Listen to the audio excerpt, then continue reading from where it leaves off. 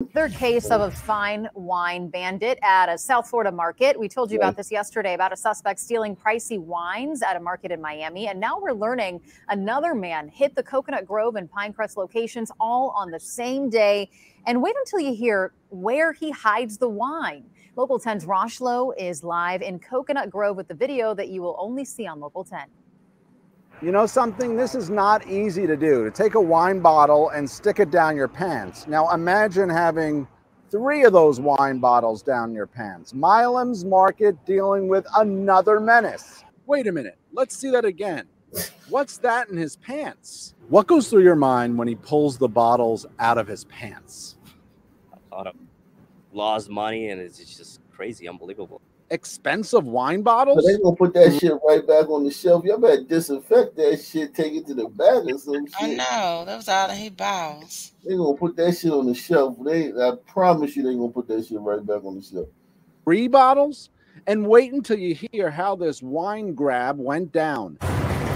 Milam's Market ownership says this guy went in. When you white and you steal wine, a black person would have to come in there with a duffel bag and steal like fucking 40 bottles of wine for the news.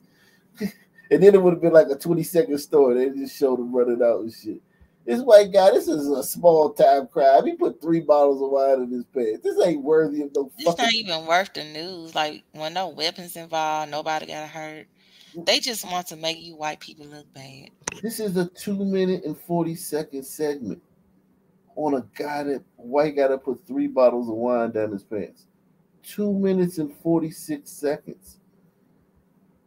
Wait until you hear how this wine grab went down.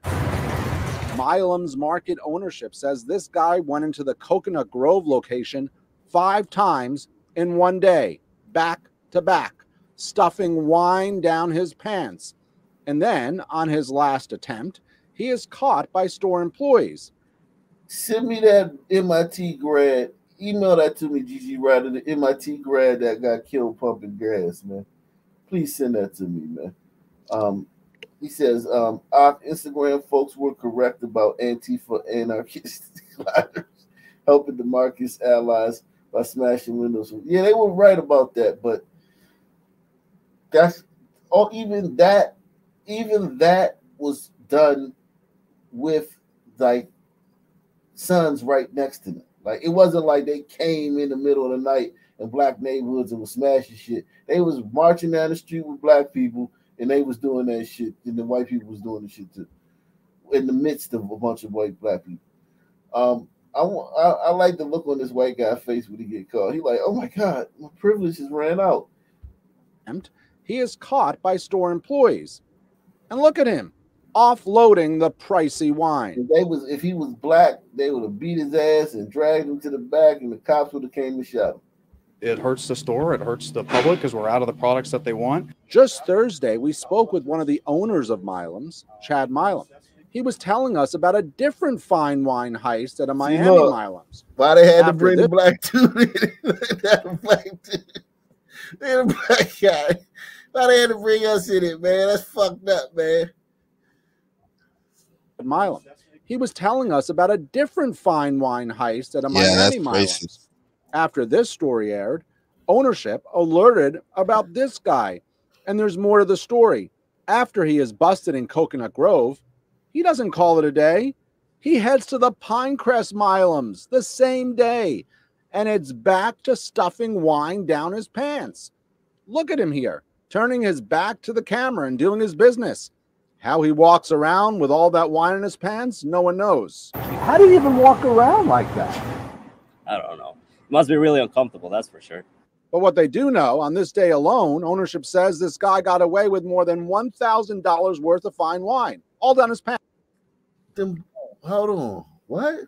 Because he kept going back and forth. He went there 5 times. Oh, he did? That's what they said? Yeah. Okay. Yeah. So take a look at these 2 guys. See, look, they got a close-up picture of the black guy, then they got the white guy far away. It's fucked up, man. Racist.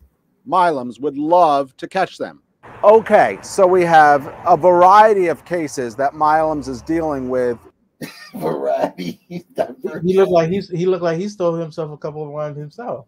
Yeah, the first man. This is listen. Who says black people and white people can't find common ground? Two guys. Milam's would love to catch them.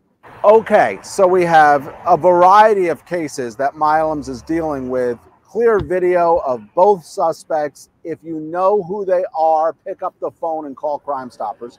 That number is 305-471-TIPS. And I want to mention, guy gonna get turned in way before that black. This gonna be like 100 tips for this guy. One tip for this dude. They gonna snitch on him. The white guy gonna get more sentence longer than the black man. The black man charge gonna get dropped. Yeah, like, you know how they are. Something else here. This is a family-owned business, and these are expensive bottles of wine. Thousands and thousands of dollars worth of wine has been taken, and they want these people caught.